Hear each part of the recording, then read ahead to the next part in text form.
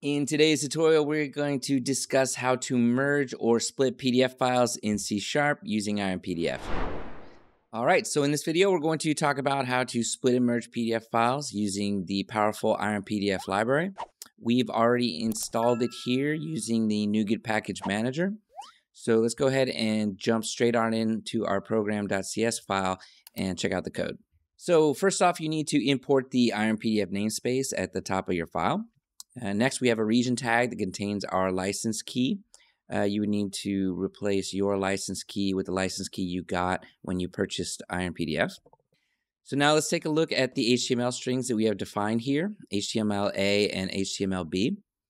So here we're creating a simple HTML string representing 2 pages of a PDF document. So let's call that one HTML-A. The div tag with the attribute page break after always allows us to separate the content into different pages. And we do the same for the second 2-page PDF, which we'll call HTML-B. So next we create an instance of the ChromePdfRenderer class.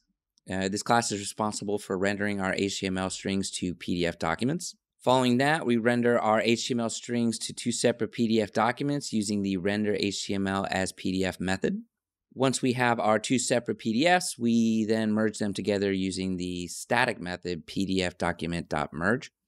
And the resulting merged PDF document is saved to our local C drive as merged.pdf. Next, we take our newly created merge.pdf document and we extract some pages from it. We extract the first page using the copy page method and save it as page1only.pdf. Then we extract pages 2 and 3 and save them as pages 2 to 3.pdf. All right, so now let's run the project and see how it works. It might take a few moments for this program to execute completely, so patience is always good. Great, so our project has finished running, so let's take a look at the output PDFs.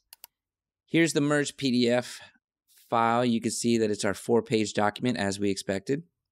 So next, let's open page1only.pdf. As you can see, it only contains the first page from our merged document.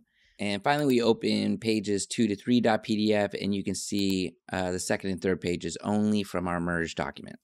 So there you go. Everything works exactly as expected. We hope that you found this tutorial helpful. And as always, if you're enjoying our tutorials or find them useful, please don't forget to subscribe. And if you'd like to experience the power of Iron software firsthand, we also have a link to a trial description below in the description, and check it out for yourself.